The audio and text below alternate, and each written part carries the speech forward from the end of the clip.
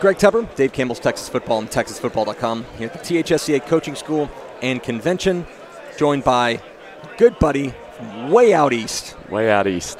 The head coach, the Pleasant Grove Hawks. It's Coach Josh Gibson. Coach, it's good to see you. It's Monday. My voice is going. We were talking about this. Because I know you're a fiery guy on the sidelines, and yet I never hear you with a froggy voice. There's a lot of things I admire about Texas high school coaches. I think the ability to not lose your voice is maybe number one. Yeah, I told you guys are having a shout in here in this convention center because it's so loud, but it's like a muscle. The more you use it, it's gonna last a little bit longer, and y'all don't have to do that usually in your quarters. I thought you were suggesting that we need to talk more. I was like, no. Buddy, that ain't a problem. Let's talk about these Hawks. I made the point the entirety of your playoff run last year, because you guys are out there with second graders basically. You're so young, and you guys make that playoff run, and I'm going, man, you guys are messing up. You guys are letting them get this big game experience, and you're letting them win big games and know what that's like.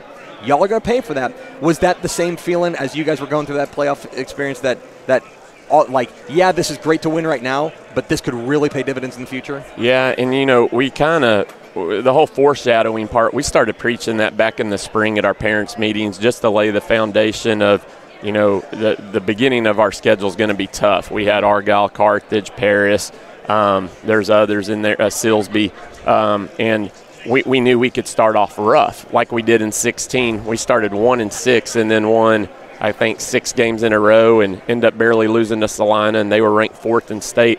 And so we thought that could be the type of season we had, and it was. It was exactly that. We started off 1-4 and kind of we'd been talking about it since March, then June, July, August. Then when we're going through the rut and we're going to get better and better and better. Every game y'all play, you're going to start playing like juniors at the end of the year, all these sophomores that we started. And they did, and the confidence and belief grew and grew and grew. And just couldn't have been more thrilled with how, we turned around that season and stayed steadfast in it. And then the results and playing through the 4th round on a down year with pups is a pretty cool thing. So just a big testament to even our seniors that led through that whole tough period and then just had a great season. So then, obviously the only thing that matters is to make sure that translates to the next year. Have you seen during this offseason, have you seen the growth that you wanted from those pups? Because you know what the quality improvement looks like. Mm-hmm. Are you seeing that in this offseason? Yeah, relationally are, and I think just challenging different ways to grow relationally together, because I think that's a huge deal in high school ball, the relational part.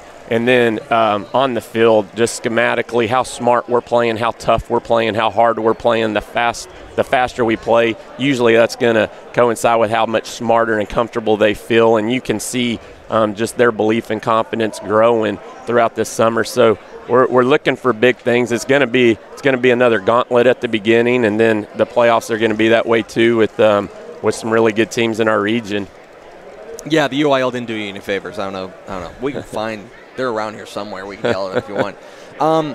Do you get the feeling, because we were talking on the way over here, this team, a lot of your star players, not all, but a lot of them are still only going to be juniors this upcoming year. But at the same time, you go back to that first title team for you guys, kind of similar way. Even some of those guys, I think Ben Harmon was a sophomore maybe on that first title team. Is it fair to say that, last year it would have been a surprise for you guys to make it all the way to a state championship game, but this year maybe it's we've kind of done it before, Yeah, I think the belief in our kids is there, and I think that's key, that they really feel like we should step out on the field, and that's what the ultimate goal is. Do we end up doing it? I don't know, and that's why we're about to go through this season.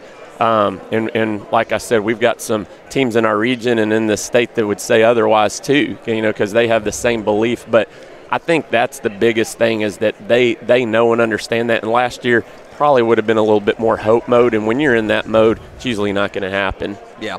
So then, it's funny, because I think people see your team, and I think a credit to your consistency, I think that they look at them like, oh, well, it's just this another Pleasant Grove team. They're all kind of different shades of the same type of team. Do you have a feeling quite yet about what's going to set this team apart, what's going to make this team different? Yeah, I think using the versatility of our athleticism, I think we're going to look different offensively and do a lot more things that we haven't done in the past just because of some of the players we have.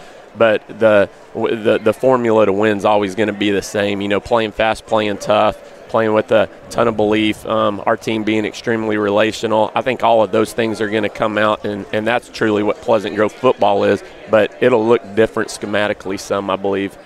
Okay, and finally, one of the remarkable things about your program is just the growth that we've seen in this program, really since you and your staff have arrived. Are there times where you step back and you think back to like the first day you walked onto campus there at Pleasant Grove and you're like, because in a lot of ways, in some ways it's unrecognizable, what you guys have built, there at PG. Do you ever step back and go, man, look how far we've come? Well, yeah, there's a lot of gratitude, and I think when you stop focusing on that, there's going to be some big issues that creep in. And so we're just blessed that, we have unbelievable men that have left us and then that we've been able to replace them with, that come in that are kid-centered, that are really selfless and really want to be purpose-driven men and do great things. And so I think that's where it starts. And then just our kids and community, the type of kiddo that we get to coach loves to play football, doesn't want to go home. 12 months a year, wants to live up at that indoor. And that's pretty special. And I think it does. I think it makes it one of the greatest places in the state of Texas to coach. And, I'm just so thankful that God took a young, dumb coach and put him there, and I had some good energy, but had a lot of things that we needed to figure out, and had a lot of people that helped us do that. And so just great administration and community and coaches and kids. Because I remember when Pleasant Grove was just a baseball school. Yeah. You guys see now it's like kind of an everything school. Yeah, yeah, we're getting there. And that's the cool thing is that all of our athletic programs and coaches we believe in the same core values and try to get that consistent, and sharing athletes is huge and especially at a 4A school. And so just the buy-in that we get from everyone's pretty special. Coach, congratulations on your success. Appreciate you. Thank you.